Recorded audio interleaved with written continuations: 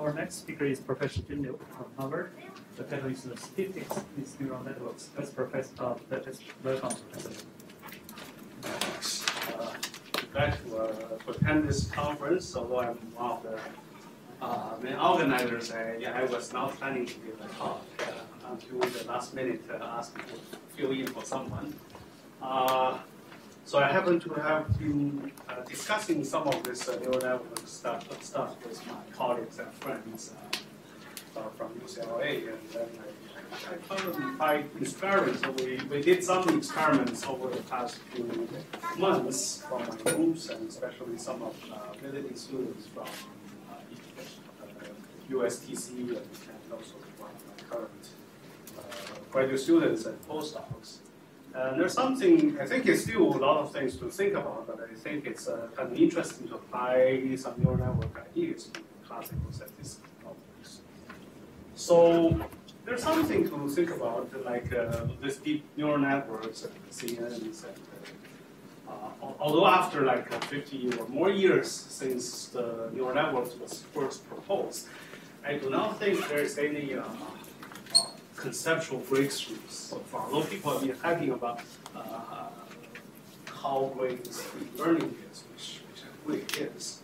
But a lot of advances are really engineering. But I think it's definitely conceptually give us a lot more stimulus to think about and to motivate us.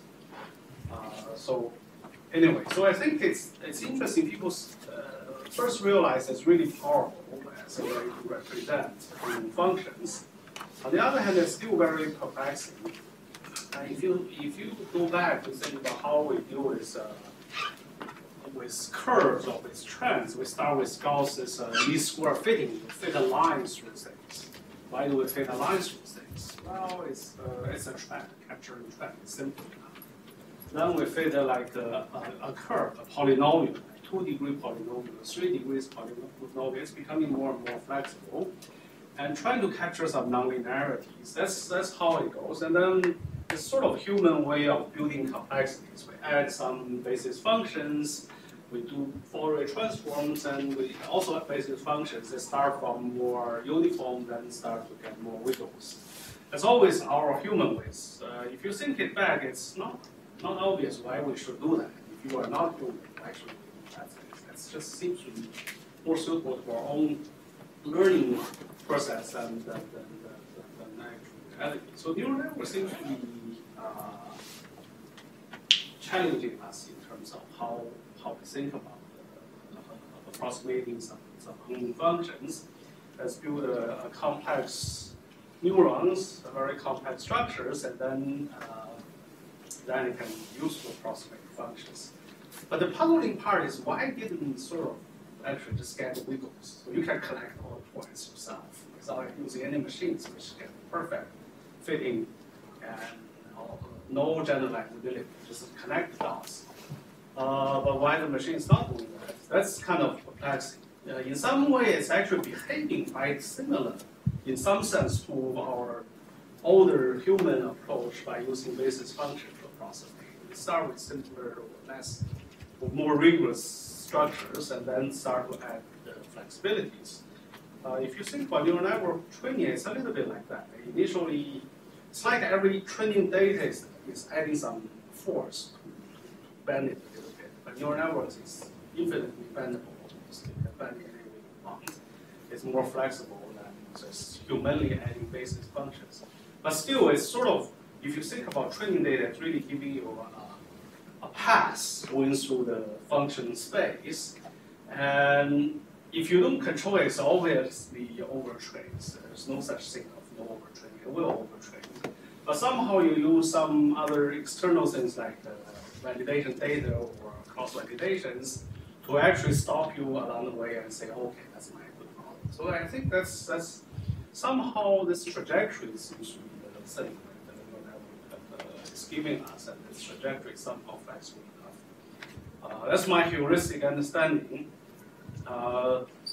So anyway, but this we have been thinking about why this could work, which I think we need real medical brains, brain mathematicians to actually think through that. But on the other hand, we can actually use these flexibilities and try to see whether it helps us. So it seems training data guides us, especially with the stochastic gradient descent.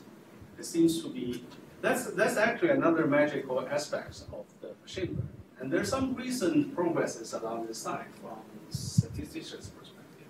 If you actually can think about fitting a linear regression with many predictors using stochastic gradient descent. So that's the simplest enough structures to think about what this stochastic gradient descent is trying to do. Interestingly, that actually gives you a good answer. It's give you a perfect, well, if you P, that is number of predictors, is more than the number of samples, you will always get perfect fit. But if you do stochastic gradient descent, they actually give you the best of all fit model, in the sense that gives you the sort of smallest sort of under some least square criterions. Not least square. Least square error is 0, but they give you the norm, the smallest norm among all those 0 error models. It's like a ridge regression, but with ridge parameter converting to 0. If you know what that is. So there's some theoretical study of doing that, but somehow this phenomena we apply to more complex neural networks, it actually it's giving us some magic results where you have almost no training errors, but the generalization is actually very good. So it seems like stochastic gradient descent has something to do with this nice feature. So that's this is sort of by recent work from some of my colleagues. And we have been thinking about also variable selection frameworks in this setting. So variable selection among simpler models like linear regression models has been quite a hot topic among statisticians or applied mathematicians, ranging from fancy name like compressive sensing to all the way. It's really just a least square fitting with variable selection. You select some sort of more sparse signal things. But there are different names. But essentially, you are trying to find the model with fewer non-zero parameters. And if you put this in the scientific framework, there might be some interest in actually knowing which variables are non-zero variables, so we call it variable selections. And there are some recent works on linear models, how you judge whether your selected model is truly sort of good or not, and how you estimate number of false discoveries among the non-zero variables you selected. And this falls into another very active area in statistics called false discovery rate, and try to predict what's the false discoveries. And if you put in the neural networks, there's also interest in knowing like which of these input variables are actually useful or are good predictors in the future, and some of these features may not be. And this problem may not be always useful. Like if you have a graph, you try to classify them, they may not be fitted into this framework, but in some other case, they might be a useful phenomenon, like if you apply to some medical data, you try to predict a certain kind of disease.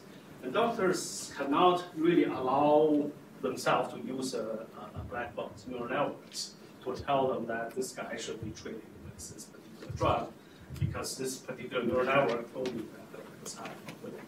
They do want to know like what are the factors which may be reasonable, that they try to reason, although they may not be very good or even anywhere better than your neural network prediction, but they want to reason, provide reason. So in this sense, we probably want to say for each variable whether it's actually having an effect. So there's some studies in this direction as well that's inspired our thinking. They're trying to just do some kind of perturbation. This was inspired by some of work, recent work by Jun Liu's group in UC Berkeley. They're trying to understand the model perturbations and data perturbations, how this affected our scientific results. So for one special aspect of this whole framework, we think we can apply to actually neural networks to do some perturbations for each variable and try to see whether that will affect some training results. In this case, we actually, for each variable, we can create a pair. We call it the mirror variables. That is the original variable plus a noise and minus the same noise. So they sort of create a mirror contrast. If its effect is really good, then they tend to have both have larger coefficients because their noise effect will be cancelled out because they have exactly the same noise. So if they have the same coefficients, the noise goes away. But if they're more noisy, then these two coefficients will not be very different. So they create this particular statistic. For linear model, this works really well. It's actually so even for some these models, we did some simulations. So you can see that this is another work which motivated us. We saw their ideas was good, but not as good. So that's their results for truly these are truly null variables where they don't have any effect. So we have a simple neural network, like 2 or 3 layers, but it's still nonlinear. And there are only like 10% of 5% of the variables are sort of useful, and the other 95% are just noise. So these are sort of noise variables. Their test statistics should be close to 0. Those useful variables should be larger. So you can see in our the so-called mirror statistics, you can separate these two classes very well. So you can actually use some kind of test statistics based on this symmetry here. They're almost symmetric. They're not quite. In the linear model, they're quite symmetric. So you can actually use the negative part to estimate the positive part. But in the nonlinear model, they're not quite symmetric, so they need some tuning there. And this is the results from this work motivated us with, they call it deep pink.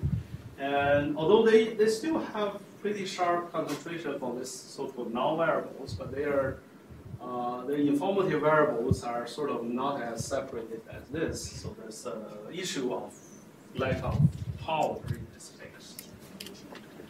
So that's a contrast from their earlier methods.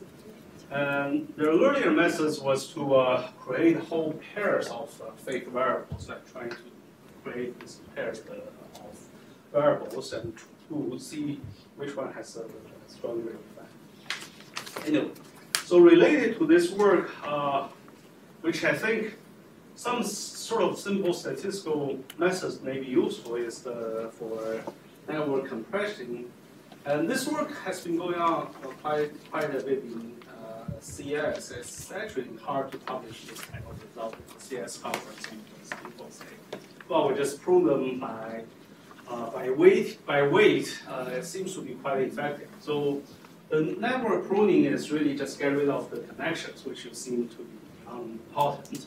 First, it's saving the space, saving the storage, and also it sometimes actually give you less overfitting models, give you better results. And the current seems to be most popular and effective way of doing that is to just run the weights in the neural networks and then prune those, say, 5% of the very low weights, and recursively do this. Prune some away and then trim them and then prune some more away. And eventually they can prune a lot. Actually, it's easily pruning like 95% of the edges or even 99% of edges. So to reduce to a very simple, much simplified models, but still have equal or even better prediction results. We were just interested in testing statistical ideas when we try to prune a particular connections. We try to use some statistical testing ideas, that is to test the conditional independence.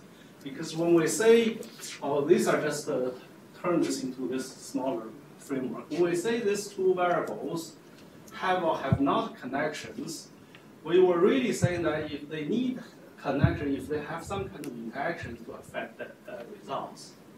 If they don't have interaction, if they separately have their effects on the final results, there's no need to connect them. So that's sort of the idea. So if they independently contribute to Y, or one contribute, one doesn't contribute, then there's no necessity of connecting. So in this case, we just need a statistical model to test whether it actually exists. That part, we can do some non-parametric testing methods. And based on this thinking, we actually do statistical-based pruning to prune away those non-significant connections. And we apply to some of these easy data sets. We're trying on some more complex data sets. This is net 5 for minutes data. And just the test of concept, if you maintain about same error rate, and you can actually do 68%, and this one is 10.7%, 10.7 times pruning. So it's you prune away like most of the edges in this case. We're still testing on some of this CN type of models. We don't have this convoluted neural networks. The connection is more complex and higher dimensions.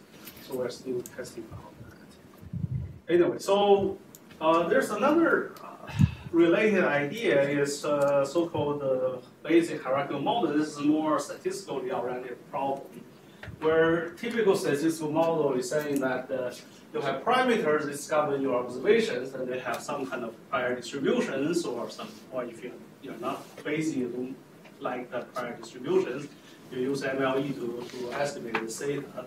That's sort of classical statistics. Or if you're Bayesian, you have a prior, you estimate theta. And the slight extension of this model is hierarchical model. That is saying that each of the data has its own parameters, but this parameter follow a common distribution. They typically, these are called hierarchical models. And in reality, you may or may not really know whether all the data are all the same or not. So you can, especially in cases where you have so-called outliers. And this could very well be an outlier model. Some data may follow from other distributions. So we can actually use some of this auto-encoder type of ideas, or this gun ideas. That is, we try to think about following. That is, we think about this transformation. We call it GPS. It's generated posterior sampler. We try to think about having some neural network to encode this particular unknown distribution, and then generate this theta. And then this theta will create Y.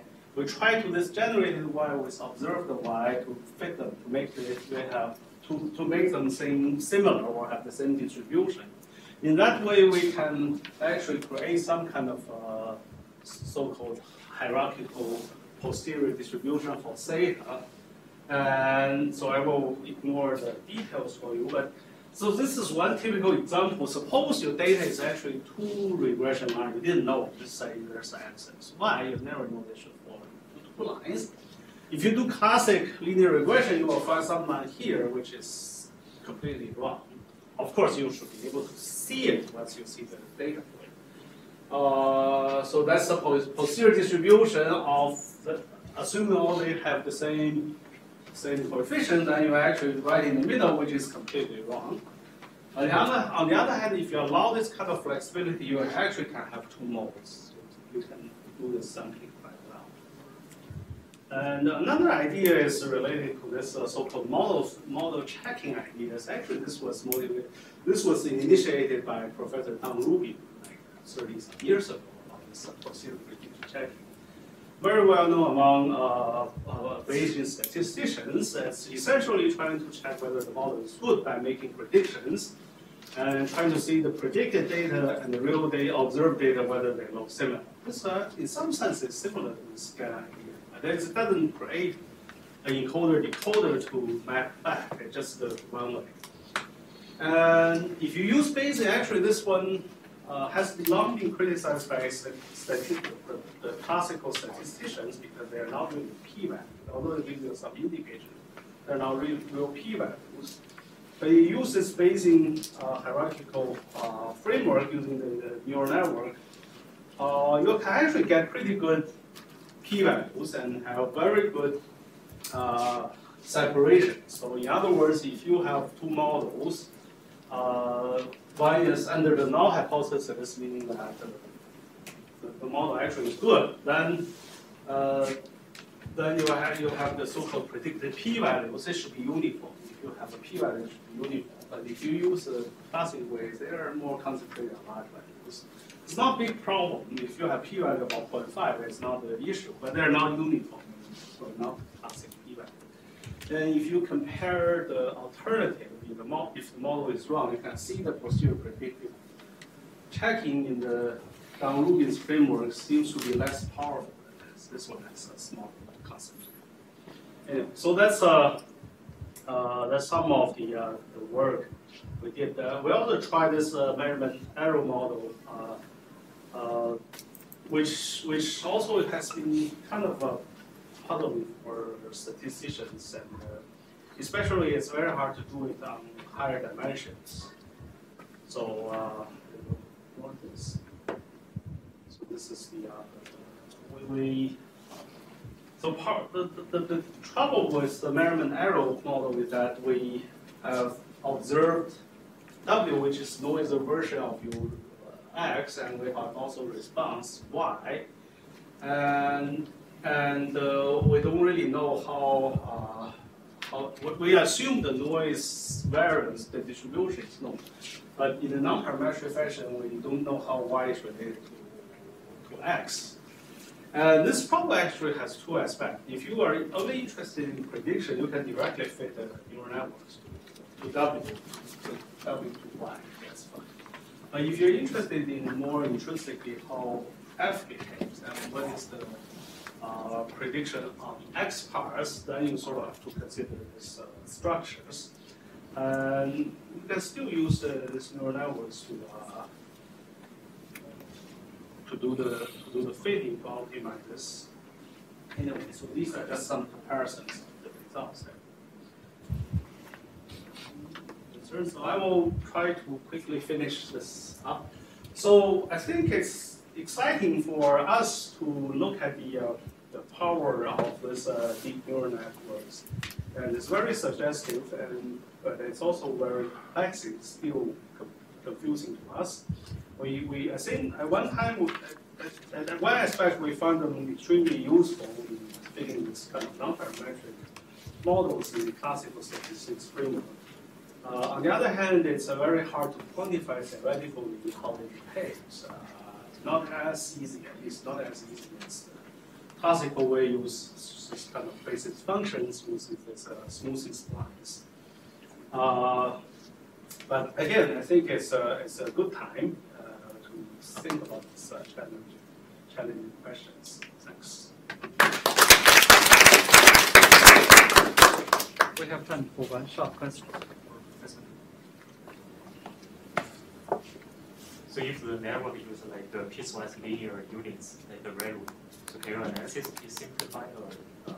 Unit theoretic? I mean, theoretically or potentially, but we weren't able to do real world theoretic analysis. We are reading some of the existing literatures on various types of like smoothness and so on. I don't think they are substantially similar.